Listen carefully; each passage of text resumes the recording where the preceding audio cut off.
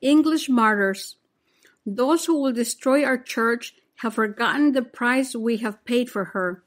This is a story of men who will not compromise their church, not even for the king and country they dearly loved.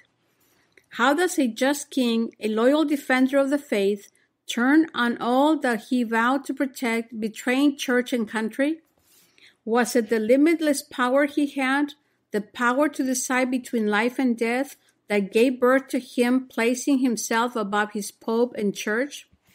Was it the example of other Henrys before him? This chapter is about one man's infamy and the powerful men and martyrs God raised up to defend his church. But before we speak of King Henry VIII and the martyrs who died rather than deny the church, we want to touch briefly on some of his predecessors. Henry II, Emperor of the Holy Roman Empire, who became emperor in 1056 at the age of 6 years old, fought against Pope Gregory VII. The Pope excommunicated him. What did that Henry do? He went to Canossa, Italy, where the Pope was living. It was winter and there was snow on the ground. He stood outside the Pope's castle donned in coarse sackcloth for 3 days in the bitter cold. The Pope forgave him and took him back into the church. This Henry's reign was filled not only with battles against the German kings and the Pope, but against his own sons. Had he taught them through his disobedience to the foster father that Jesus had left, the successor to Peter, the Pope, they did not have to respect and obey him, their earthly father? And so once again, disobedience breeds disobedience and division. A new Henry will disobey, but he will not beg forgiveness, and the innocents will suffer. St. Thomas Becket, martyr of the Middle Ages, 1118-1170. Thomas Becket was born on the feast day of St. Thomas the Apostle in 1118. He lost both his parents when he was 21. He was educated with the canons regular. At 24, he obtained a position in the home of the Archbishop of Canterbury. He received minor orders. The Archbishop was so fond of him, Thomas obtained many favors. He was ordained deacon in 1154, and then the Archbishop appointed him Archdeacon of Canterbury. Now this was an important position, second only to that of a bishop or abbot. The Archbishop entrusted his most delicate affairs to him to manage, seldom doing anything without asking his advice. He sent him to Rome on a very important mission. Thomas Becket never gave the Archbishop cause to regret the confidence he placed in him. Thomas Becket was the kind of man monarchs like to have around them. He spoke frankly, had the gift of discernment, and an understanding so profound he was always able to answer difficult questions plainly and simply. It was his diplomacy that swayed blessed Pope Eustace III to discourage the succession to the throne to Stephen's son, making the crown secure for Henry of Anjou. Later, as King Henry II, he will appoint Becket at age 36 as his chancellor. Thomas Becket not only served the king well and faithfully, but became his intimate friend. They are said to have had one heart and one mind. He influenced King Henry to bring about much-needed reforms, but their friendship went beyond their common interest in affairs of state. They were friends who enjoyed one another. They laughed together. They had fun together. Thomas Becket had an entourage almost as large and grand as the king himself. As chancellor, he led a predominantly secular, grandiose existence. He was proud and arrogant, but there was another side to Thomas Becket. The man who went on retreats, would subject himself to heavy penitential disciplines, was spotted praying during his night watches. His confessor said that at the beginning of his career, Becket's life was blameless, even under the most menacing circumstances and enticements. The Archbishop of Canterbury died in 1161. King Henry wanted to raise Becket to that position, but he protested that if he became Archbishop, they would lose their close friendship. Their friendship would turn from love into hatred. He told his friend and king that, as Archbishop, he will not condone the things he does against the church. King Henry will not listen to any of Thomas Becket's arguments, but Becket was resolved until Cardinal Henry of Pisa, legate from the Holy See, overruled his objections as over scrupulosity. He was elected in 1162 and set out to Canterbury from London. On the way, he reached out humbly to several of his priests from his church to alert him when they detect any faults in his character or conduct. He was ordained priest on Saturday of Wheat Week, and on the octave of Pentecost, he was consecrated Bishop of Rochester. Something happened to Thomas Becket when he received the pallium from Pope Alexander III. By the end of the year, there was a visible change. He wore a hair shirt next to his skin. No more fancy clothes for him. He donned the plain cassock of a parish priest. He rose early in the morning and read Holy Scriptures. At 9 each morning, he sang Holy Mass, or was present when another priest celebrated. He gave twice the alms to the poor his predecessor had given. He took a nap in the afternoon, and when he dined with guests and his household, instead of music, a spiritual book was read. Although he was generous with portions for his guests, he ate moderately.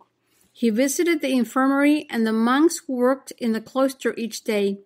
He personally screened and interviewed candidates for the priesthood. He became a priest and a bishop. Although he resigned as chancellor after he was raised to archbishop, he and the king remained the good friends they had always been, until they had their first disagreement. It was customary for each landowner and farmer to pay 2 shillings a year for each hide on their land to the local sheriffs of the counties for protection against unsavory local officials. It was graft of the worst kind. This sum was then ordered to be paid into the king's exchequer. The archbishop argued that this was a voluntary payment and could not be exacted as revenue by the crown. He added, if the sheriffs offended the people, they would pay, otherwise no. The king was furious and swore, by God's eyes, this shall be paid, to which Becket retorted, by the reverence of those eyes, my lord king. Henry did not press on, but a chasm grew between them that would become too wide to cross. There were many battles fought as the friend became more and more the bishop. When a cleric was accused of wrongdoing, the archbishop insisted they be tried before his court. The king accused him of showing clemency because he was a priest. October 1163, the king called the bishops to a council and ordered all clerics accused of crimes to be handed over to the civil courts to be tried and punished. When the bishops began to weaken, Archbishop Becket pressed them to remember they were pledged to protect their priests, ensuring they would be treated fairly, that they were sons of the bishops, and if punishment was to be enacted, it was the place of their bishop to do it. The king ordered all the bishops to observe his mandates. St. Thomas and the other bishops agreed, but with a qualification, saving their order. The king took this as a refusal, and the next day ordered Thomas Becket to relinquish certain castles and honors bestowed upon him as chancellor. The king, remembering their friendship, tried in vain to get Becket to change his stand and accept his conditions. For a while, because of little encouragement from Pope Alexander III, Thomas Becket agreed to accept the royal customs. But when he read the provisions of the constitutions which contained the royal customs, he refused once again to affix his seal to the documents. Areas he strenuously objected to were: no prelate could leave the kingdom without the royal license, or appeal to Rome without the king's consent. No one could be excommunicated without the royal will. It went from bad to worse, but the crowning blow was that clerics convicted and sentenced by ecclesiastical courts had to be turned over to the civil jurisdiction of the royal officers and would be exposed to possible double punishment. There was no chance of reconciliation between Becket and the king. The king made false claims of money due the crown, which he had already discharged. He added fines for Becket not appearing in his court. It went on and on. When he was ordered to pay up or face judgment, Becket said he will not be judged by anyone but by the Pope, who solely had jurisdiction over him. He left the court with shouts of traitor following him, and some from fellow bishops who chose to serve men rather than God. Becket left for France, where the Pope was staying. The bishops and members of the king's court arrived before Becket, and having accused him, left before he reached the Pope. When Becket arrived, he showed the Pope the 16 constitutions. The Pope not only agreed they were intolerable, but severely chastised Becket for compromising in the first place. Becket kneeled before the Pope and accused himself of having received the See of Canterbury uncanonically. Although it was against his will, he confessed he shared in the sin and removed his bishop's ring and left the Pope's presence.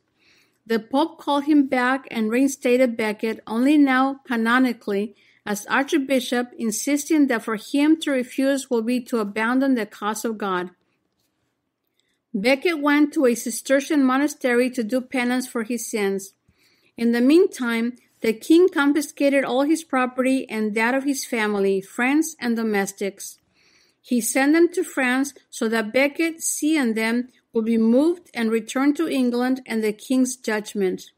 In addition, the king advised the general chapter of Cistercians that he will confiscate all their property within his realm if Becket remained at the monastery. The abbot can hardly be blamed for kind of hinting that perhaps Becket should leave the monastery. After nearly 6 years of haggling with the King of France, now brought into the struggle, King Henry and Thomas Becket met and reconciled. The streets leading to Canterbury were lined with cheering faithful welcoming their archbishop back. But Becket had made enemies of the other bishops, and they would not rest until he was removed. At the court of King Henry, someone exclaimed, "There will not be any peace for the realm while Becket lived." And then King Henry, in one of his uncontrollable rages, repeated, "Who will rid me of this turbulent priest?" The words no sooner out, he and his heart knew he would regret them over and over again. His words will soon become a reality.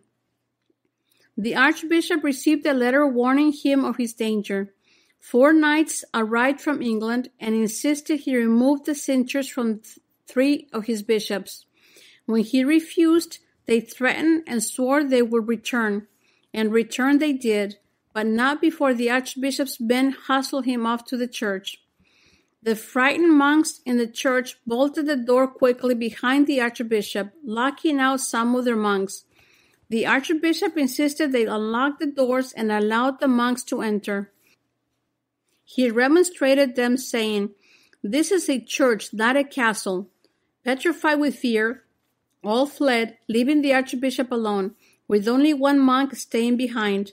The knights, joined by a subdeacon, shouted, "Where is Thomas the traitor?" Becket replied he was no traitor, but an archbishop and priest of God. One of the knights responds to his question, "Reginald, you have received many favors from me. Why do you come into my church armed?" Was for the knight to swing his axe menacingly at the archbishop. St. Thomas spoke, "I am ready to die, but God's curse be on you if you harm my people." One of the knights drew his sword and struck St. Thomas' head, and blood ran down his face. St. Thomas cried out, "Into your hands I commend my spirit." They struck him again with the sword, bringing him down on his knees. He gasped, "For the name of Jesus and in defense of the church, I am willing to die." With that, he fell forward, and a knight struck him another blow, severing his scalp. The subdeacon scattered his archbishop's brains with his sword, and the cowards ran out shouting, "The king's men! The king's men!" For a long while, no one dared touch the archbishop's body, but he will not be left for long. Before dawn began to cut through the dark night, people began calling him martyr and saint. They dipped cloths in his blood that would be used as relics, and miracles began to happen immediately. The indignation over an archbishop being murdered in his own church spread throughout Europe, and there was widespread clamoring for the canonization of Thomas Becket. The indignant, outraged people of the world demanded no less than a most humiliating form of public penance for King Henry. The king, for his part, although he never meant for Becket to be killed, grieved and fasted for 40 days. July 1174, 18 months after Thomas Becket was solemnly canonized as a martyr by Pope Alexander, King Henry went to the cathedral where his friend and archbishop had been slain and humbly did public penance. July 7, 1220, St. Thomas' body was solemnly processed from its tomb in a crypt to a shrine behind the main altar. This became one of the most visited shrines by pilgrims of the Christian world. The feast of St. Thomas of Canterbury, as St. Thomas Becket is known, has been kept throughout the church from the very beginning, and in England he is venerated as protector of the secular clergy. King Henry IV. The rulers of England declared themselves the rightful rulers of France, and by 1422, England had overrun most of northern France, including Paris, and were heading southward. The ruler of France was the weak King Charles, but the Lord raised up a saint who will become a martyr, sold out by the French king she had helped and by another King Henry's decree. She, like the other martyrs in this book, had heard the word of the Lord and said yes. Saint Jeanne d'Arc was burned at the stake. It was during the reign of King Henry IV that a saint was put to death for listening to the Lord. 500 years later, she was officially proclaimed a saint by the church she loved. What was the legacy and example left by the English king? More martyrs to be perpetuated by his successors. And so, once Pandora's box of power was opened, another King Henry will dip into it, and hate and division will be the sad struggle of England and her cousins on the British Isle for centuries. The martyrs in this book follow the love perpetuated by their king, our Lord Jesus Christ, and his successors, and we, their heirs, can do no less. King Henry VIII. On May 30th, 1431, Jeanne d'Arc died, and by 1491, a new king will be born who will be responsible not only for the martyrs we will speak about in this chapter, but be the catalyst for the ongoing martyrdom of so many more. Some of this you will read about in our chapter on the Irish martyrs. King Henry, when you faced our Lord Jesus, which were the crimes revealed that so deeply touched you that you condemned yourself? Was it the men who had dearly loved you and you condemned to death because they could not be a party to your sin? Or was it the rift and division caused by your avarice and selfishness that would pit brother against brother for centuries and centuries, the bloodshed never ending? The saddest reaction to King Henry's action was the part he would play in leading his faithful innocent subjects unknowingly away from their beloved church. They never knew what hit them. They loved them. They trusted him. He was their king. The people of England have always loved the monarchy, willing to accept whatever hardships necessary for king or queen and country. They had been so proud when King Henry VIII was proclaimed Defender of the Faith by Pope Leo X. They will never be able to accept that he will do anything against them and their immortal souls, no less attack the church he had pledged to defend. When did it all start? When did the Defender of the Faith turn from a loyal son of the church to heretic schismatic? When his brother King Henry VII died, King Henry married his widow, the Spanish princess Catherine of Aragon. They had a daughter, Mary, who would later become Queen of England. But that was not good enough for the king. He wanted a son who would someday carry on as King of England. When Catherine failed to give him sons, he decided to divorce her and marry Anne Boleyn. He asked the Pope to nullify his marriage to Catherine, declare it illegal, that it never existed. Of course, the Pope refused. Now, that was not easy to do. King Henry had defended the Church against Luther, saving the faithful of England from falling into heresy. But the Pope had no choice. Jesus had said it, and he had to obey. What God has joined together, let not men put asunder. When the Pope refused to condone his plan, King Henry VIII set up his own church and declared himself head of his newly founded church, the Church of England. King Henry VIII married the English Anne Boleyn, who later proved disappointed by giving Henry a girl instead of a boy. Her name was Elizabeth. She would later become Queen Elizabeth I. After 3 short years, poor Anne Boleyn lost favor with the king. She had failed to give him any sons. He accused her of misconduct and had her beheaded. He then married Anne Seymour, who finally gave him the son he so ardently desired. The baby was named Edward. He later became King Edward VI. Well, Anne Seymour did not live long enough to suffer the fate of those others who had not met the king's expectations. She died giving birth to Edward. Henry was to go through wife after wife, dissolving marriage after marriage by simply declaring it never existed, nullifying it, or by beheading the wife who lost favor. But as our Lord would have forgiven Judas if he had only repented as Peter had, our Lord sent men to King Henry to stand firm in trying to keep him from doing this heinous act that would reverberate so much pain and division. They were sent to him to save his soul, but the self-indulgence and gluttony he practiced, putting himself before and above others, will become an addiction that could not be satisfied or arrested. One of the men our Lord sent was John Fisher.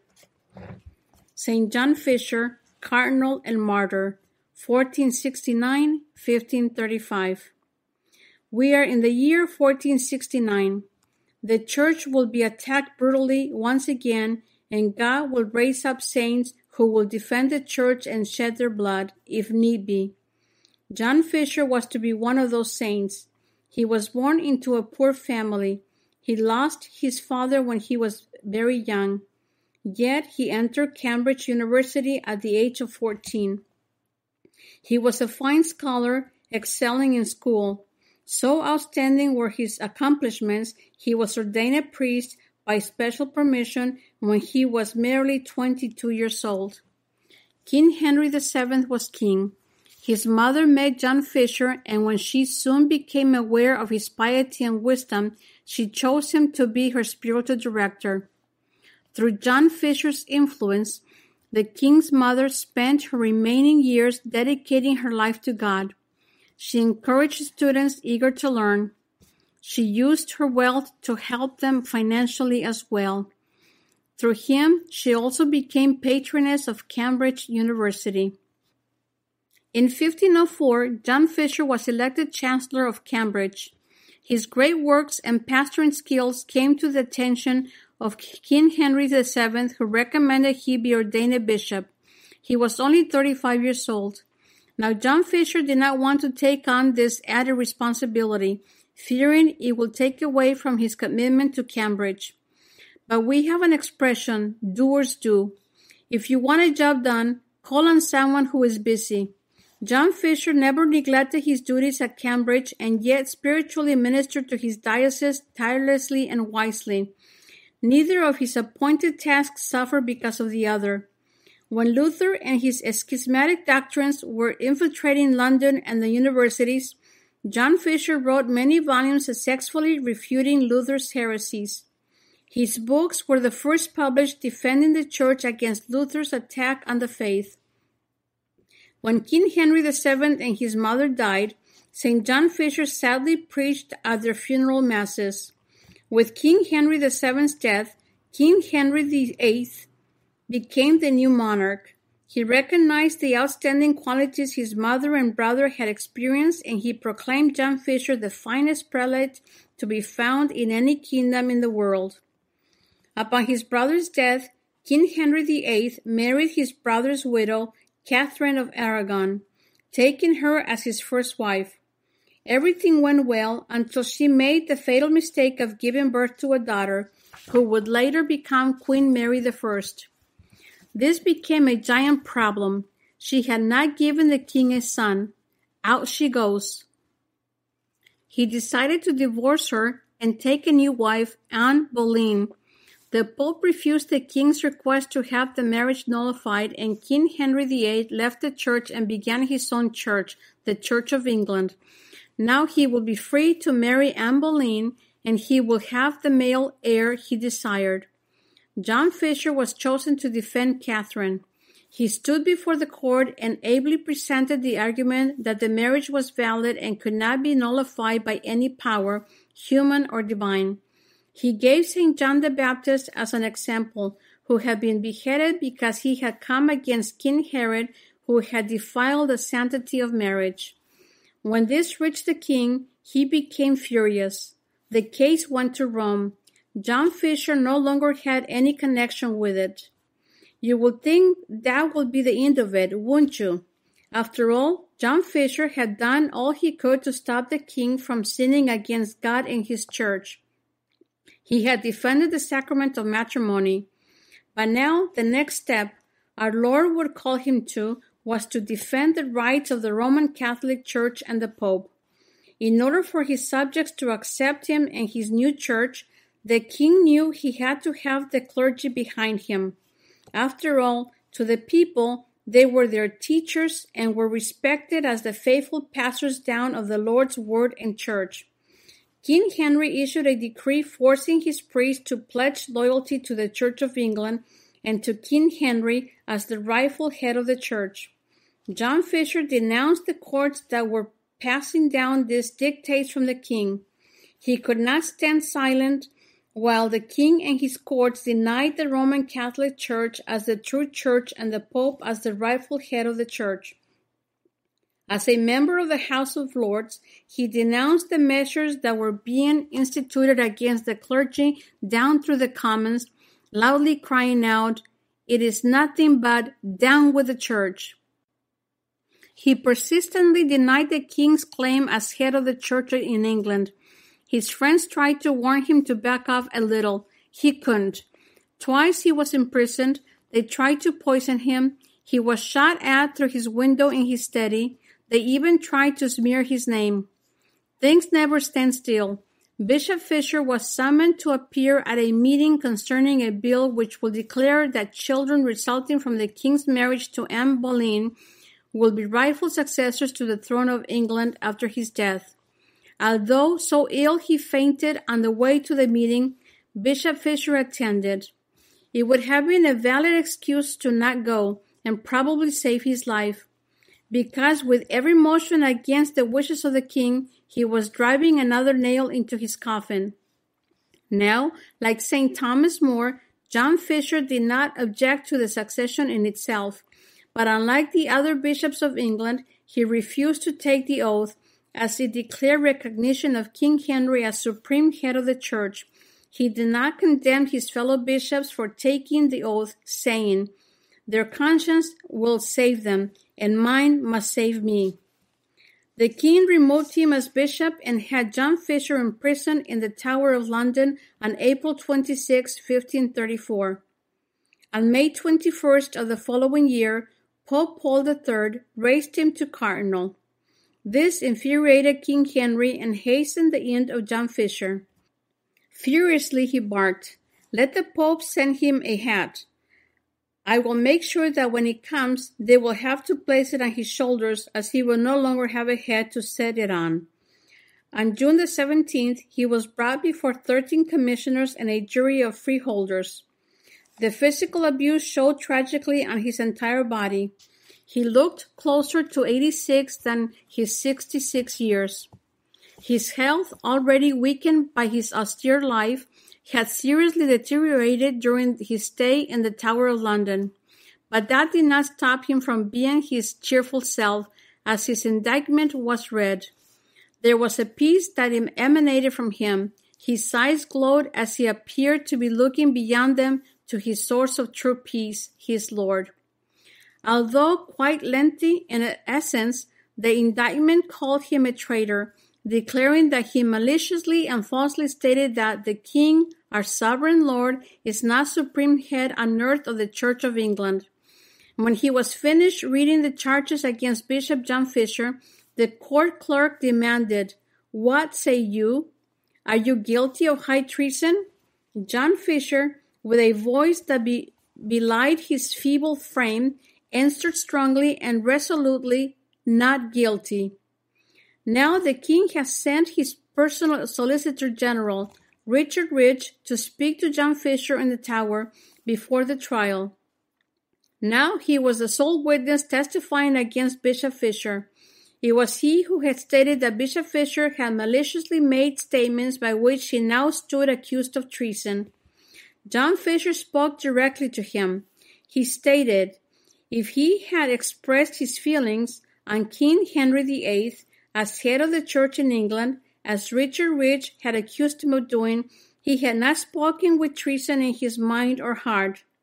He reminded Richard Rich that he knew well that he, the king's solicitor, had come to him privately as a representative of the king, and that he had told John Fisher that the king had sent him to ask John Fisher for the king's own conscience, what Fisher truly believed about his supremacy. He asked him if he did not recall how he had assured the bishop that his words will not be held against him, and that his answer will be transmitted strictly to the king and no one else. Although John Fisher argued brilliantly before the commission and the jury that he could not be judged based on this testimony, as he was based on advice and counsel given solely to the king, it did not sway the commissioners on their verdict. Even his argument that the testimony of one man was not sufficient to prove him guilty of treason fell on deaf ears. The commissioners insisted, in the case of a king, it was not up to the law, but to the consciences of the jury, all of which would not have dared to find Bishop Fisher anything but guilty if they did not want to join him. It had been a long accepted conclusion that the king's will was the law in any case. You see, he already had set himself as divine. The commissioners berated Bishop Fisher for his obstinacy in opposing the king's claim as head of the church in England. They said that he alone, of all the bishops of the realm, stood against Parliament and their ruling on the king's supremacy. Bishop Fisher retorted that he stood with all the bishops of the Catholic world and all the faithful of the one holy, universal Roman Catholic Church in swearing allegiance to no one but the Pope as head of the church. The 12 jurors returned after a short time of deliberation with the verdict, guilty of treason. When asked if he had anything further to say, John Fisher replied, "If what I have spoken is not sufficient, then I have no more to say, except to beg Almighty God to forgive those who have condemned me, as they know not what they have done." The Lord Chancellor pronounced sentence, "You shall be led to the place from where you came, and from there shall be drawn through the city to the place of execution at Tyburn, where you shall be hanged by the neck, and being half alive, you shall be cut down and thrown to the ground. Your bowels to be taken out of your body and burnt before you, while still alive. You are to be decapitated, your head separated from the rest of your body, which then will be drawn and quartered, after which the king will decide where your head and 4 quarters of your body will be set up, and God have mercy on your soul." Some of the judges cried when the sentence was read. Before being taken back to the Tower, John Fisher addressed the commissioners one more time, formally stating that not King Henry or any other sovereign can ever be head of the church in England or anywhere else. 4 days later, the king issued orders for his execution, but not according to the prescribed sentence, but by beheading. The next morning, the lieutenant of the Tower came to Bishop Fisher's room. He was sleeping peacefully. The lieutenant awakened him and told him he was to be executed that morning. The bishop asked the lieutenant to convey his thanks to the king for ridding him of all this worldly business. He then calmly asked him the hour of his execution. When the lieutenant replied it was to be at 9 in the morning, Bishop John Fisher asked him what time it was. Upon hearing it was about 5 o'clock, he requested he be able to sleep another hour or two, as he had not slept much during the night. He assured him that it was not out of fear of dying. He wanted to sleep a little more, but because of his infirmity had left him weak, he would need to if he was to be able to walk to his death. The lieutenant shared that the king had expressly ordered the bishop to say little and nothing that might lead the people to believe that the king was acting wrongly. The bishop assured the lieutenant that no one would mistake his words or their meaning, not the king or anyone else. 2 hours later, the lieutenant returned and awakened the bishop for the last time. The bishop called to his manservant and asked him to help him up. He ordered him to remove his hair shirt and hide it. He dressed carefully, donning his very finest clothes. When his manservant questioned him on why he was taking more care dressing today than at other times in his life, that after all, the clothes he was wearing would be soon destroyed, he replied it was his wedding day, the day he will be united with the bridegroom, his Lord and Savior for all eternity, and he wanted to look his best. Bishop Fisher took his New Testament that had been always by his side, and making the sign of the cross, he motioned to the lieutenant that he was ready. Because he was too weak to walk, they carried him out of the tower on a chair. When they reached the place of his execution, he stood up from his chair, unaided, and looking up toward his Savior, his mother, and the whole heavenly court of angels and saints, and opened his Bible for the last time. He prayed, "O Lord, this is the last time that I shall ever open this book. Please comfort me so that I, thy poor servant, may glorify thee in my last hour." Upon opening his Bible, what passage will appear to him but, "Now this is eternal life, that they may know thee, the only true God, and Jesus Christ whom thou hast sent. I have glorified thee upon the earth. I have finished the work thou hast given me to do. And now glorify thou me, Father, with thyself, with the glory which I had before the world was with thee." John 17:3-5. When they tried to help him ascend the steps to the gallows, he refused, insisting he be allowed to go to his Lord under his own power. He mounted the steps with a spring to his step that belied his frail frame. As he climbed, the sun broke through the clouds and began to illuminate his face. There was a glow about him. As he reached the scaffold, he raised his arms. He said, "Draw close to him and receive his light, and you shall never be discouraged." The executioner kneeled down and asked his forgiveness. The bishop consoled, "I forgive you with all my heart, and I trust you shall see me overcome this storm lustily." When he was stripped of his gown, his frail body looked like a skeleton. He turned to the people. "Christian people, I have come forth to die for the faith of Christ's Holy Catholic Church, and I thank God that so far I have not feared death. I now entreat you all to help and assist me with your prayers, that at the very moment and instant when death strikes its blow, I may in that very moment stand steadfast, without weakening in any one point of the Catholic faith, free from any fear. And I beseech Almighty God of his infinite goodness to save the king and his realm, and that it may please him to hold his holy hand over it and send the king good counsel." He knelt down on both knees and prayed. After he recited the Te Deum and the Psalm In te Domine Speravi, the executioner bound a handkerchief over his eyes. Then this holy priest and bishop raised his hands and heart to heaven, said a few prayers, and laid his holy head on the block. When the executioner's axe struck him, severing his head from his body, The blood of this martyr burst forth with the powerful passion with which another sacrificial lamb had given up his life that his church might live. And the earth was covered with blood once more, and the church was nourished by that blood, and she lives today because a man chose to die rather than deny his Lord and his church. Henry's anger and hate followed the holy John Fisher, priest, bishop, saint, and martyr to the very end. He had the bishop's body dumped into a grave without a shroud, without a Catholic burial, and his head impaled for 14 days on London Bridge so that all who passed could see. They recounted it was as if he was still alive. His face had such a peace about it.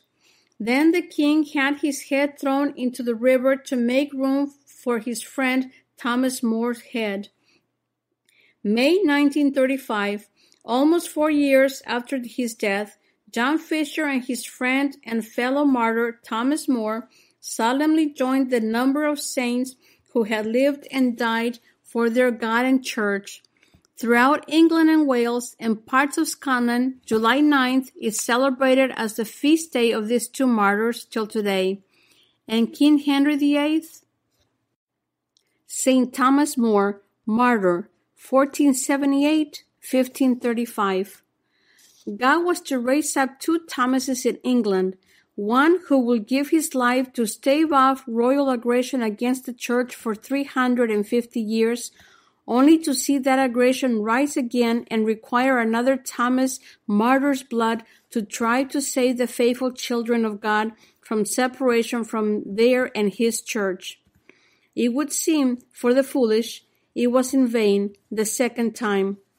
But as we see whole congregations with their pastors coming back home to the Roman Catholic Church, we cry out, "Martyrs of God, rest in peace. The cross is coming together. Division is at an end. Alleluia." Both Thomases, Thomas Becket and Thomas More, were chancellors. Each loved God more than his earthly king. There are many parallels. They just take place at a different time in church and world history. Thomas Becket was born between the 12th century and the turbulent tide of the Renaissance. Thomas More was born during a time of deceptive, devastating revolution, erroneously called the Reformation, with protest, politics, and disobedience. Thomas Becket was a churchman, Thomas More a layman. God will use these two loyal sons of the church. Thomas More was born February 6, 1478. His father was a lawyer and judge. He fared so well in school, at age 13, he was sent to Oxford where he entered Canterbury College. Thomas' father was strict with him, giving him money only for the merest necessities. Although I am sure the young Thomas was not too happy with this discipline and austerity, it served him well as he matured. Thomas did very well at the university, but after 2 years his father called him home. He studied for the next 5 years and in 1501 was admitted to the bar. He, 3 short years later, entered Parliament. He was brilliant, successful, and popular. This did not seem to satisfy him, though. He felt drawn to the life of the Carthusian monks. He even thought of becoming a friar minor of the Order of St. Francis. But he could not hear the Lord calling him to either the monastic life or to the secular priesthood. He ardently loved the priesthood, but he wanted to be sure he would not be anything but faithful to God in whatever vocation he called him to.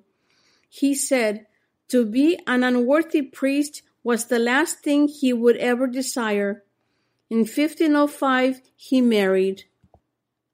He was highly regarded as a man of the world, but he had none of that contempt for asceticism that was so prevalent in the Renaissance.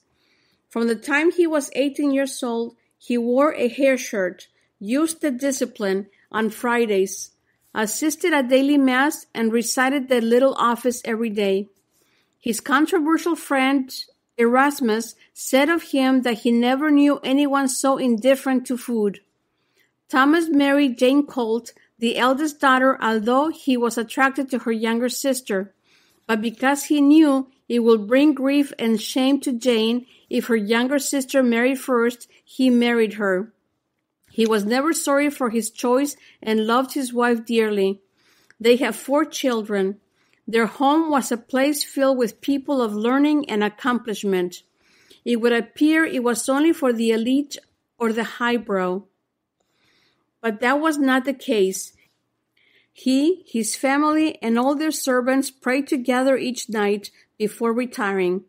They all ate together at mealtime and heard Holy Scripture read and explained. They all shared on the Word and what it meant in their lives. Thomas had a profound sense of humor. His home was a place of joy and fun, but he did not allow card playing or rolling dice. He bequeathed a chapel to his parish church, and even after he became chancellor, he sang in the choir, wearing a surplice, like the other members of the choir. Whenever there was a woman in labor, whether in his home or in the village, Moore would begin praying and would not stop until someone arrived telling him that she had successfully given birth. He would visit the poorest of the poor, taking the alleys, lest he be detected. He was truly a living example of the gospel, which tells us to not let our deeds be known in the light of day. He often invited his poor neighbors to dine with him and his family. He rarely invited the rich, and most never the nobility. Now this did not preclude him from inviting great minds, or martyrs to be like John Fisher, or controversial figures like Erasmus. St. Thomas More defended his friendship with Erasmus. He did not find the shrewd intent and purpose he found in Tyndale. He said that rather he found that Erasmus detested and abhorred the errors and heresies that Tyndale plainly taught and abide by. And because of this, he said, Erasmus was his friend still. But as we will see later on, if he had not truly believed this, if he thought that Erasmus had gone against the church, More would have defended the church against him, as he would against King Henry VIII. More's idyllic life soon came to a crashing end. His wife Jane died, leaving him with 4 small children.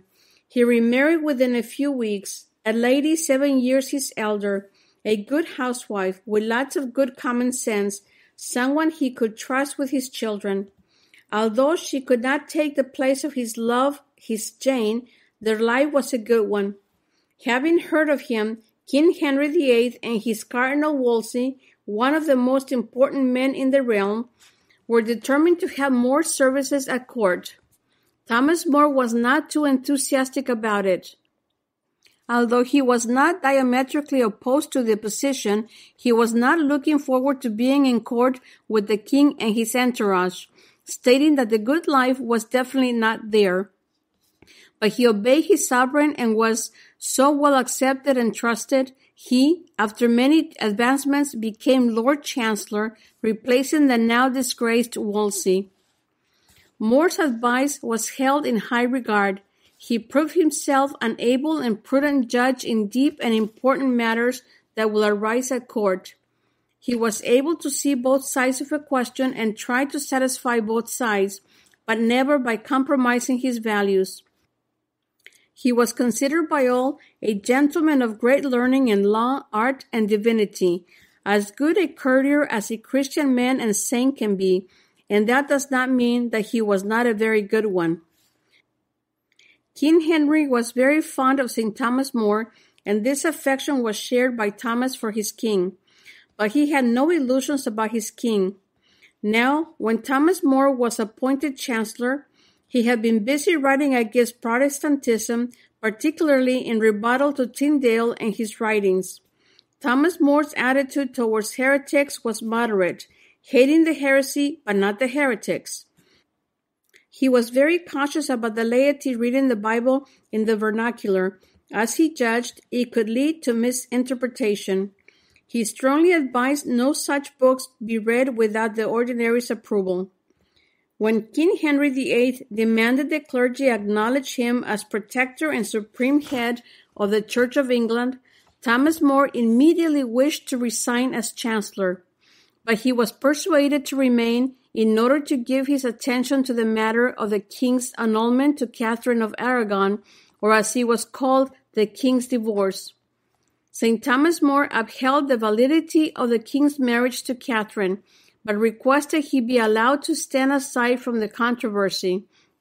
When he was asked to present the case to Parliament, he refused to render his opinion.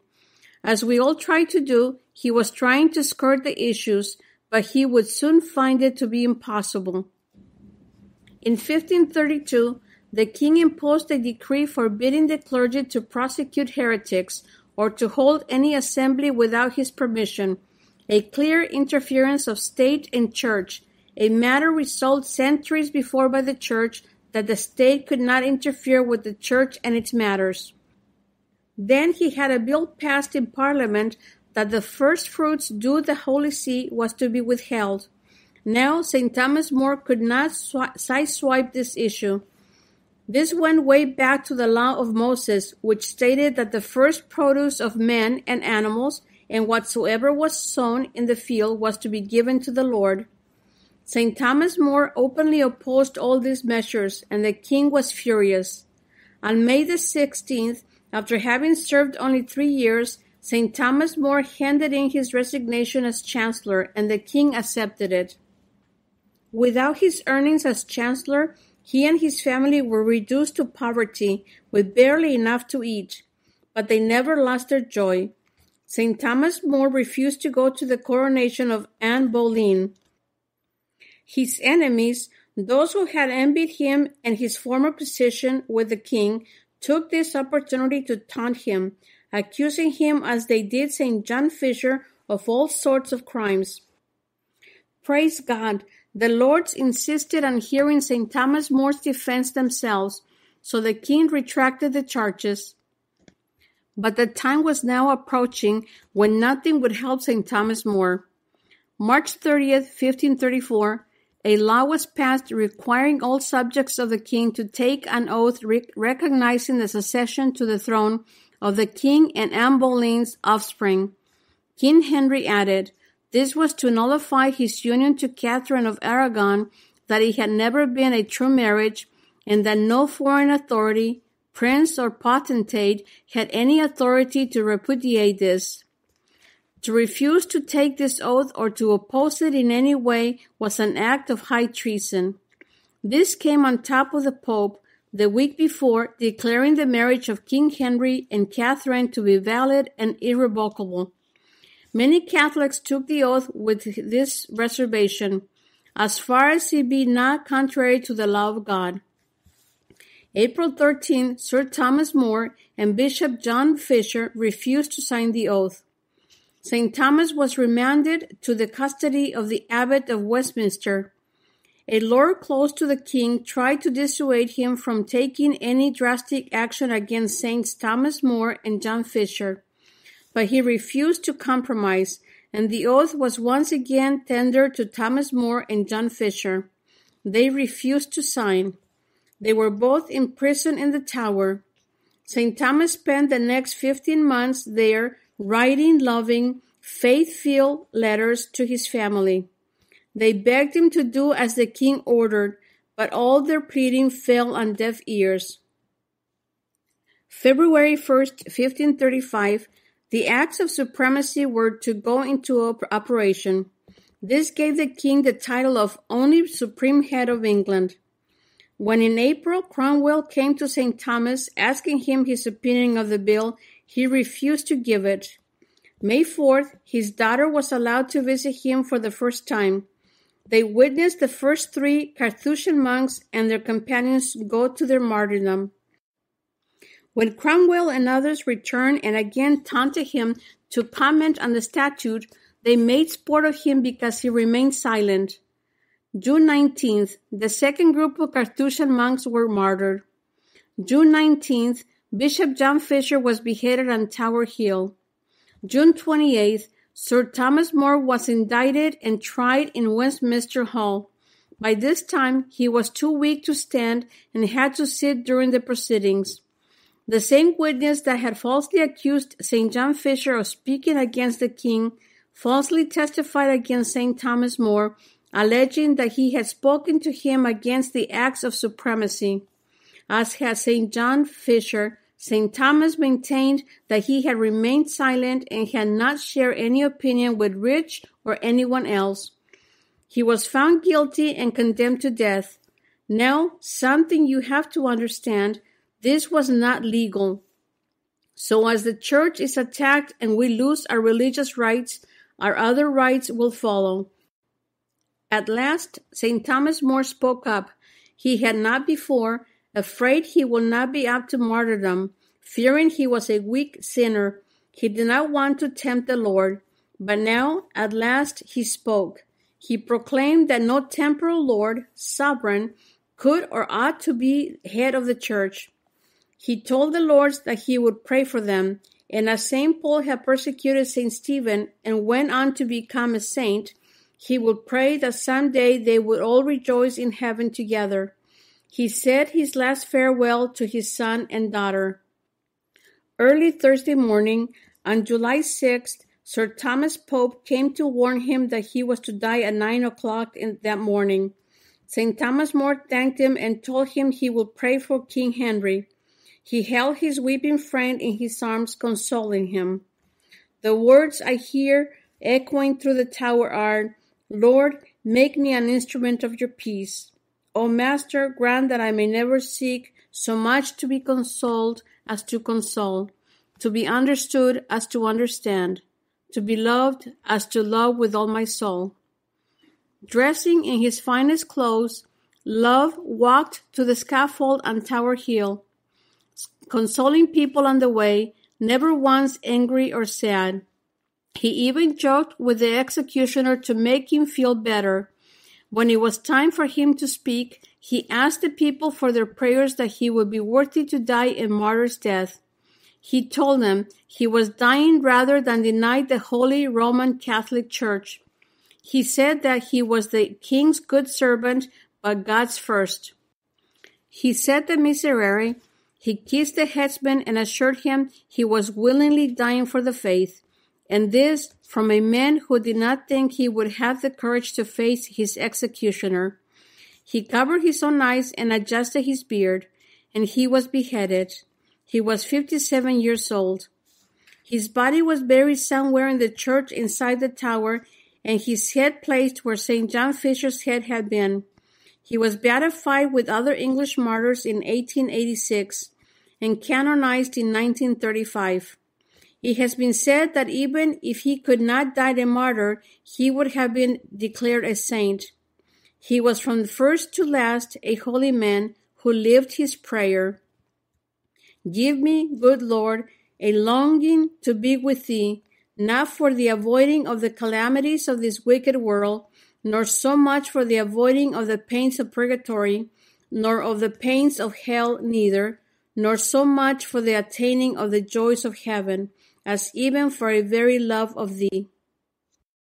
Please load our free Bob and Penny Lord app. Here's how to download our free Bob and Penny Lord app. Simply, with your iPhone or Android device, go to the App Store, search for Bob and Penny Lord app, and download it. It's that simple. Here's what you can do with our free Bob and Penny Lord app. Number one, there's a link to our marketplaces, our websites, our blog, and this podcast.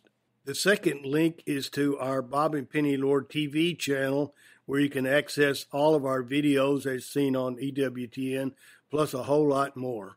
Thank you very much.